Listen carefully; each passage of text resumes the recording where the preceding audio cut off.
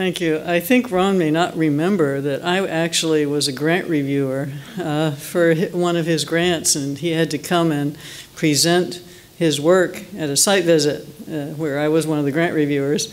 And luckily, the grant was funded. So that was many years ago, and it was actually a grant on plant biology, because Ron actually did also work on plant biology years ago.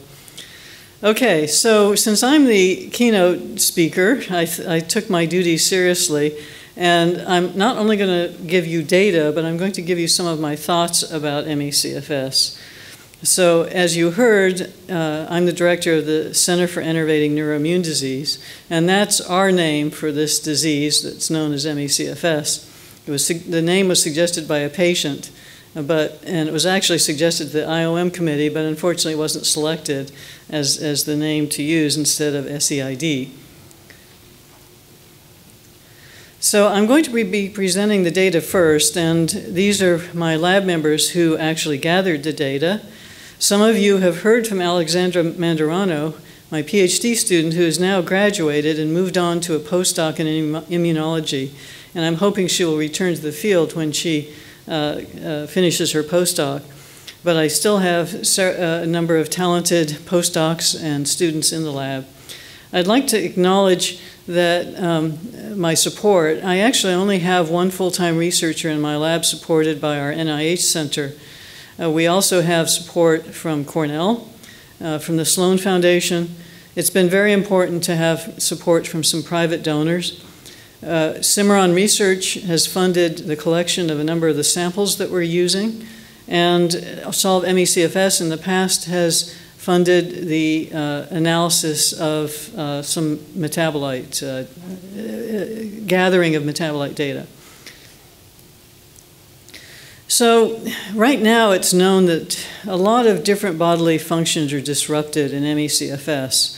Many different systems are contributing to these five, what I do consider the five basic horrible symptoms of the disease: the lack of energy, the post-exertional malaise, the disrupted sleep, the brain fog, the orthostatic intolerance.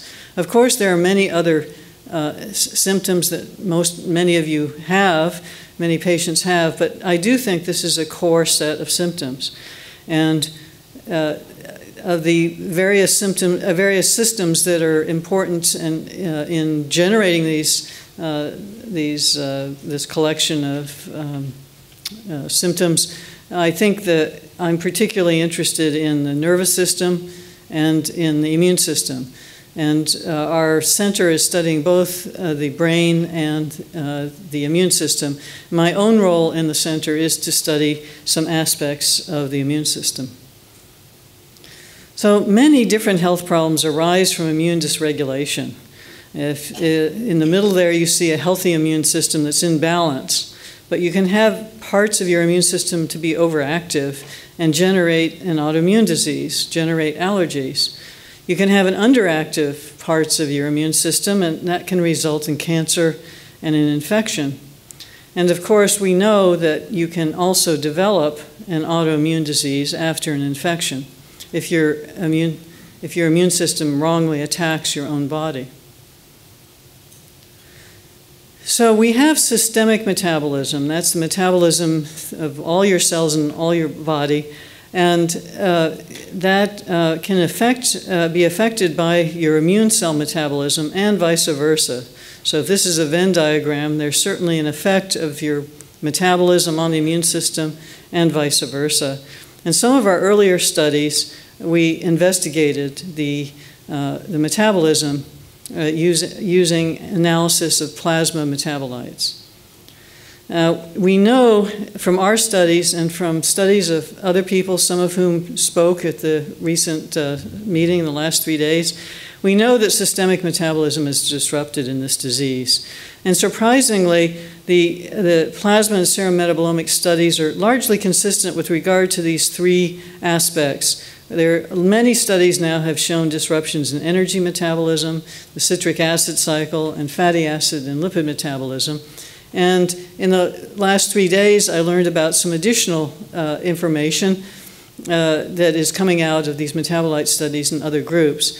And we have published 2 studies on metabolomics, and we have a 3rd one that we're working on right now, in which we also are detecting some new disruptions that we'll be reporting on in the future.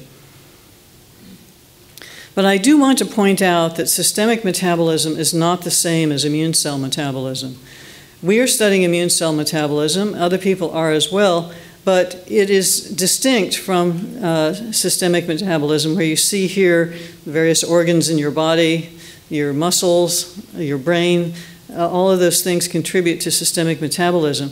But when you're studying immunometabolism, you're actually studying very specialized cells that have specific tasks to carry out to keep your immune system working properly. It's well known that different immune cells use different fuels to carry out their functions. And when there's a disruption in the immune system, the different types of cells may have altered metabolism, but that doesn't mean that that is the same thing that's going on in your systemic metabolism. So this is just an example here. One type of T cell, something that we've been studying, uses glycolysis, fatty acid synthesis, and amino acid metabolism when it's carrying out its duties. But a regulatory T cell here is using the TCA cycle. So there's different uses of different fuels and different pathways for an immune cell to carry out its proper job. So when we assay metabolism of immune cells, it tells us about the functioning of the immune system, not necessarily about the functioning of the whole body. And most of the time, people analyze peripheral blood mononuclear cells. They're easy to isolate. And but one problem about this is that they're a mixture of many cell types, and these many cell types are using different types of fuels. So we thought that in order to analyze more carefully what's happening in the immune system, we really need to separate these into different cell types. And we've started with T cells. That's been most of our analysis is with T cells, but we also do want to analyze B and NK cells, which are also very important parts of your immune system. So we can purify T cells, we can purify NK cells and B cells by several different methods. What I'm going to just mention today is that we have studied 2 types of T cells, so-called CD4 T cells, whose job is to regulate the immune system. They secrete cytokines, and they can induce or suppress the activity of other immune cells. And then we've also studied CD8 T cells, whose job is to cause the death of infected cells or cancer cells. So to study these, we used a study population from Incline Village, patients provided by Dan Peterson's practice, and Cimarron Research kindly supplied funding to obtain these samples. And we've analyzed now 45 healthy controls, 54 ME/CFS patients from this who have visited his office in Incline Village. So I've actually presented this work before, so I'm going to go over very briefly and just do the summary of what we have observed with regard to the dysfunction of these CD4 and CD8 T cells.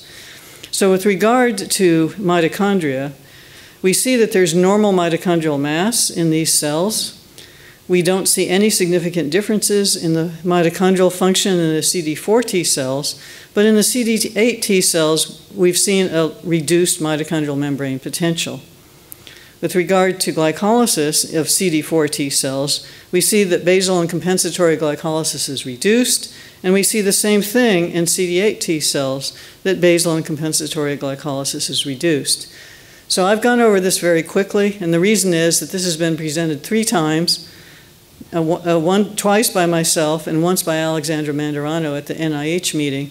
And you can see these videos. There's links to them on our website, neuroimmune.cornell.edu, if you want to get more details about these studies. But obviously, it shows that there's something going on in the immune system. There's something wrong in the immune system. The immune system works by cell-to-cell communication, either direct contact, as you can see in this artist's rendition here, or by secretion of cytokines. So a cell might detect, for example, a pathogen signal, and that will stimulate that cell to secrete cytokines to tell another cell there's a pathogen present, you need to get to work and deal with this. Immune cells, however, also communicate through release and uptake of extracellular vesicles. So these vesicles can be released by many different types of cells, not only immune cells. They are released by your brain cells, they're released by your heart cells, your muscle cells. So these vesicles are a way for cells to communicate with one another. Now, the three types of extracellular vesicles, there are exosomes, which are produced by exocytosis from the cell. These tend to be very small. Then there are microvesicles, which are produced by pinching off of some of the cell membrane. And then there are apoptotic bodies, and these are generated when a cell dies. So these are really bits and pieces of dying cells. So we wanted to study these extracellular vesicles in ME/CFS. And to do this, we had a pilot project with 35 patients and 35 controls using patients from Susan Levine's practice in Manhattan, New York. And you can see that these patients are highly dysfunctional on the scores from the SF-36. So the higher your score, the healthier you are. You can see our healthy controls are pretty healthy, but our ME/CFS patients are severely limited by their physical health and their energy. We found that there was no difference in the average size or concentration of the total extracellular vesicle population between ME/CFS and controls. These are called violin plots. That line in the middle shows you the median of the size and concentrations. You can see there's really no difference in these total size and concentrations. However, we did find a significant difference in the concentration of the small class of EV. It is definitely increased in our ME/CFS plasma that we've isolated these from. So we then, extracellular vesicles contain cytokines, they contain proteins, they contain RNAs, and the first thing we did was to look at the cytokines in the EVs and in the whole plasma using standard methods. We examined 38 of our subjects this way. And we found that the cytokine content of the EVs is quite different than the content of the plasma. So the compartment, the EV compartment of cytokines is not the same as in the plasma. Now, this chart is a mathematical simplification of the group of the collection of cytokines in each subject. So each of those dots represents mathematically the collection of different cytokines and their abundances. And you can really see that the EVs are different than the plasma. But what about differences between patients and controls? What we found was that there were no significant differences in the concentrations of individual cytokines between patients and healthy controls, either within EVs or in the plasma. And as some of you know, there have been a lot of studies of cytokines, many over the years, and they've always been puzzling and not reproducible and confusing. But just looking at the concentrations of individual cytokines doesn't give you all the information you will want to have to find out if there's something going on with cytokines in patients versus controls. So another type of analysis we did was to find out whether the cells are communicating normally through cytokines. So when a particular cytokines level is high, is another cytokines level also high? And if a particular cytokines level is high, is another one's low? And in a normal person, there are these relationships between different cytokines because, as you can see on the left there, these are diagrams of the communication of different types of cells. So one cell will secrete a cytokine, it'll go over and affect another cell, which will then secrete other cytokines. So they're really a cascading response. So we looked at these cytokine associations and found that there is a difference between controls and ME/CFS. Each gray line there shows a positive correlation between two cytokines, but the red lines show a negative correlation between cytokines. And you can see that IP10 in the plasma is driving a lot of the inverse relationship with other immune molecules. There's 15 negative correlations that don't exist in the controls. So this clearly shows that there's something wrong in the cytokine communication between different cells in ME/CFS. And if we look in the EVs, we see the same thing, except this time there's a different cytokine that's driving these negative correlations. IL-17E is driving negative correlations. So we do now know that there is something going on here with the cytokine communication process in ME/CFS. There's something happening in the immune system. So to summarize, this pilot study shows that the cytokine content of EVs differs from plasma and that there's a dysregulation of the immune system as indicated by altered cytokine correlations in the plasma and extracellular vesicles. And we're now currently carrying out a further study to identify more of what's happening, and especially what's happening during post-exertional malaise. So we want to find out how plasma cytokines and this EV content, including RNA and other proteins, change after exercise and during post-exertional malaise.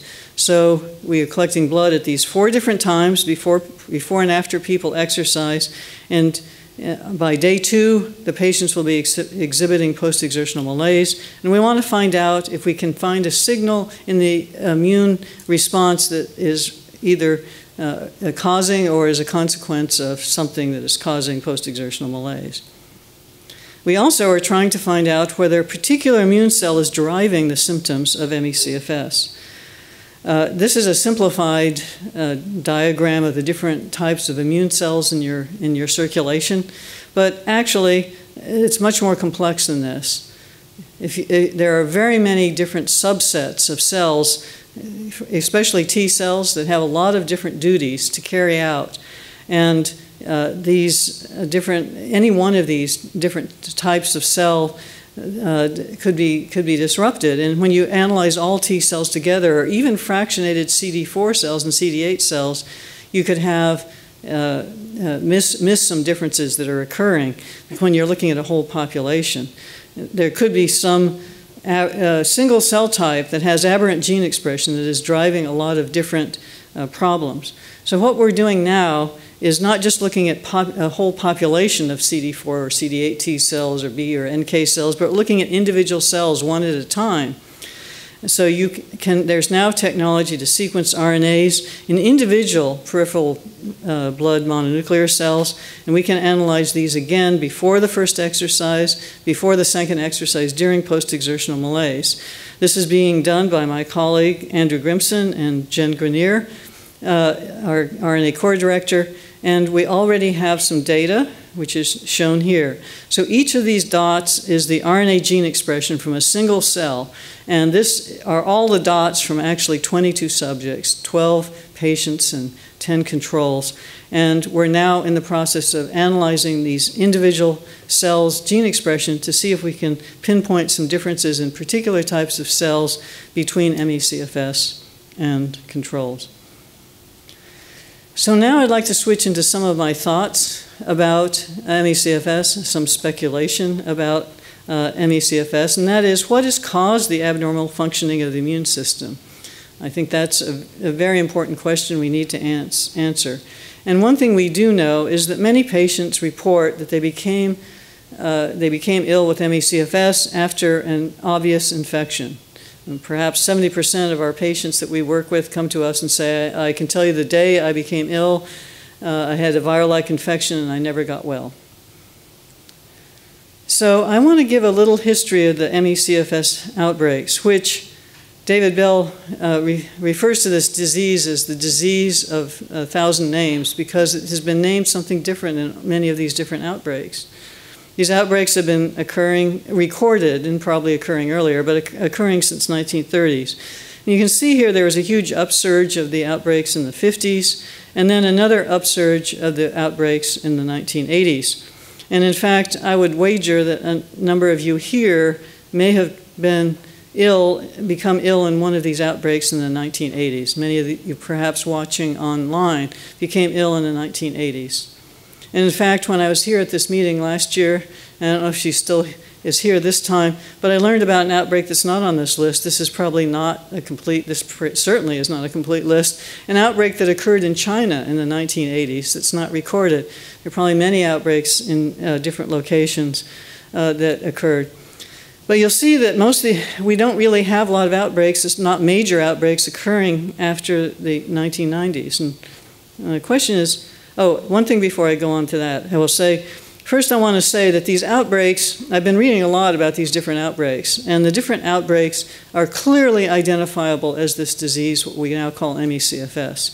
And this is just an example of the criteria that Melvin Ramsey used for the outbreak from the 1955 Royal Free Hospital and subsequent outbreaks in the UK.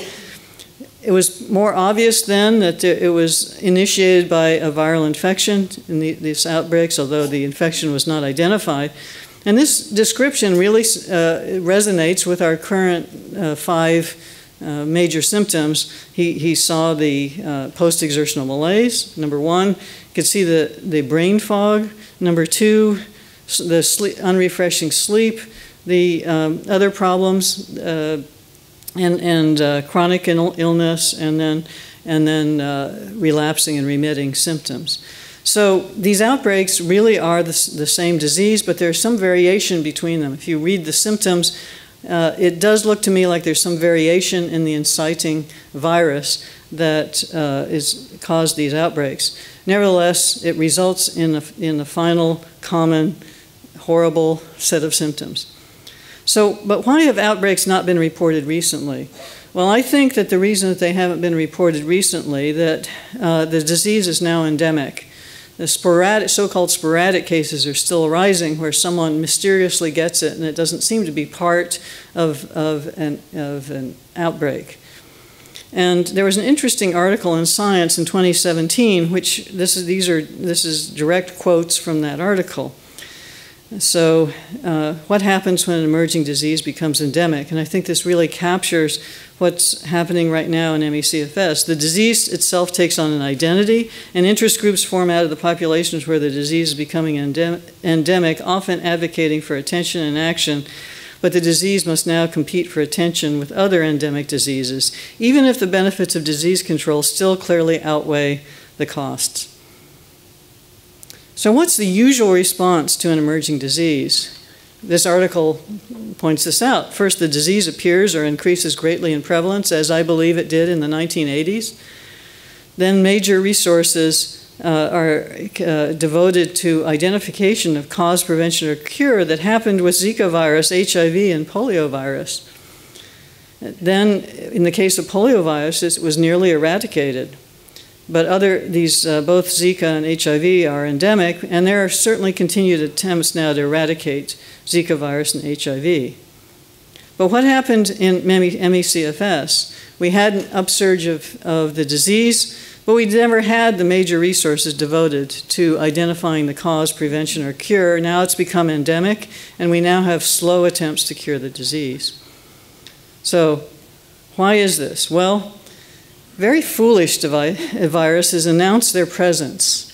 Okay, so Zika virus, HIV, and poliovirus, they foolishly announced their presence, made it obvious that it existed, that there were horrible, visible marks on people who got Zika virus, HIV, and poliovirus. And so what's the fate of these foolish viruses? Well, in the case of Zika virus, Congress gave $1.1 billion in Zika funding, and we already have a test of a Zika vaccine. In the case of HIV, we're now funding HIV at $35 billion in the US, and by 1990, there was already $740 million a year. And poliovirus, we all know that it's largely eradicated in the developed world. But we, unfortunately, genius virus incite ME/CFS. These genius viruses leave people looking like this, according to the stereotype. This is what people think ME/CFS is, just, oh, this woman tired over her coffee. This is not something serious, obviously. It's just some people being tired. And as a result of this stereotype by this very clever virus, this is what we have. We have $15 million in 2019. And if you look, this graph shows the amount of money spent by NIH per victim of ME/CFS versus HIV and cancer. It's really very pathetic, as we all know. But this is not the reality. This stereotype is not the reality. The reality, as most of you know, is far worse. There are many people severely ill, unable to leave their houses, their lives terribly affected. So what are these outbreaks teaching us? Well, there are two main theories of what's going on. These could be hit-and-run viruses. You're there calmly reading your newspaper, it comes along, hits you, and you now are in a terrible state. It's also possible that there's chronic infection, and there could be both. We could have hit and run, and we could have chronic infection. We could have some people with chronic infection, some people who've been hit and run. I would say that most people are thinking of this as a hit and run disease right now, but either of these could cause damage to your organ systems and tissues, and loss of control of chronic infections disrupted your homeostasis, caused autoimmunity, affected your gut microbiome. So we need more research to identify what causes and maintains the constellation of symptoms in this disease. Now, how do we get more research done? Well, we need money, and this is what you hear from NIH all the time, that NIH will fund more ME/CFS applications if more good ones are received. But in fiscal 2019, of applications received through standard routes, NIAID, which is allergy and immunology, is funding only 14% of its application. Our NINDS is funding only 16%. And what does that mean? That means that unless you have dollars specifically designated for ME/CFS so that more than 14% can be funded, you have to have 7 proposals to get 1 funded. You have to have 14 to get 2 funded. So this is a very slow rate of funding when you only have 14% or 16%. So what about those 14 proposals? Are those 12 unfunded proposals bad proposals? Well, applications scoring below the top 14%, in my opinion, are not bad proposals. This is what reviewers are asked, how reviewers are asked to score proposals at NIH. If you want to be in the top funding rate, you usually need to be exceptional or outstanding. If you're merely excellent, and this has happened to me, my proposal merely excellent wasn't funded because it wasn't in the top 14 or 10%. The funding is actually a little better now. It used to be only 8% at NIH for some of the institutes. I also think that many of the proposals that are rated merely very good are also perfectly, ones that are perfectly appropriate to fund, but if you only fund 14%, you're not going to get those funded. So what does ME/CFS research need? It needs set-aside funds, and NIH has a mechanism to do this by special program announcements or by request for application. And I want to contrast what's happening in ME/CFS to what happened in AIDS, because AIDS was a foolish virus, HIV was a foolish virus, revealed itself, and so very quickly Congress began earmarking AIDS funding so that you could fund more than 14%. You can't tell me if you were funded only 14% of AIDS proposals, we would have saved as many lives as we did by the development of drugs. So recently, the Working Group for ME/CFS Research presented its report at the NINDS Council. And you can read this report at this URL. And I have to say that it's certainly a step forward. There are many good suggestions in this report of things that should be done, including a strategic plan. There are many good suggestions in here. But what's not in here is a suggestion for set-aside funds for a request for applications. But I want to say, what is this council? Well, the council is 20 distinguished researchers and clinicians whose task is as follows. They are supposed to review the final review of the applications, but they also provide clearance for concepts for new research initiatives involving set-aside funds. I would like to challenge this working group to come up with a new initiative involving set-aside funds for ME/CFS next year when they report again. But if this is what people think ME/CFS is, we're not likely to get set-aside funds. So what we need to do, we need to tell people that they need to worry about ME/CFS because we don't know how someone gets it. Lives are ruined, it's not a rare disease, and there's no FDA-approved drug. We need to tell everyone this, not just people on the council, but the public, medical professionals. Everyone needs to know that they should be worried about ME/CFS. So I want to end on a positive note. I want to discuss how will more research result in treatment. And I will say this, that during the years of neglect of ME/CFS, There has been significant progress made in other areas. A lot of this funded by NIH, but also by other governments. And these are just some of the projects that have resulted in a lot more tools and things that we can now do. So the Human Genome Project, for example, we can now really analyze genes in ways we could never do before. We can find genetic factors that might cause a disease or make you susceptible to a disease in the case of ME/CFS, and that will help choose the right medicine and the correct dose of that medicine to help you get better. We can develop antiviral drugs and vaccines much more rapidly than we could back in the 1980s when HIV was first arising and causing AIDS. There's a brain initiative that's funded to the tune of $400 million this year, which will be mapping the brain, developing new tools for the brain. And given that the brain is involved in this disease, I think this should help us with ME/CFS. Something that I'm particularly excited about as someone who's interested in the immune system and ME/CFS is the large number of immune modulating drugs that have been developed to treat HIV, cancer, and autoimmune disease. This is just from a financial report, which shows how big the immunomodulator market size is reaching. If you watch TV, there's lots of commercials come on telling you should ask your doctor if you have psoriasis or rheumatoid arthritis about one of these immunomodulators, and maybe one of these can be repurposed for ME/CFS to correct your immune system so it's acting in a proper way. So what can you do? I say that you can volunteer for research studies, and you can, we're currently enrolling people at these 3 different sites, and we may be enrolling them at a 4th one soon. We actually need controls.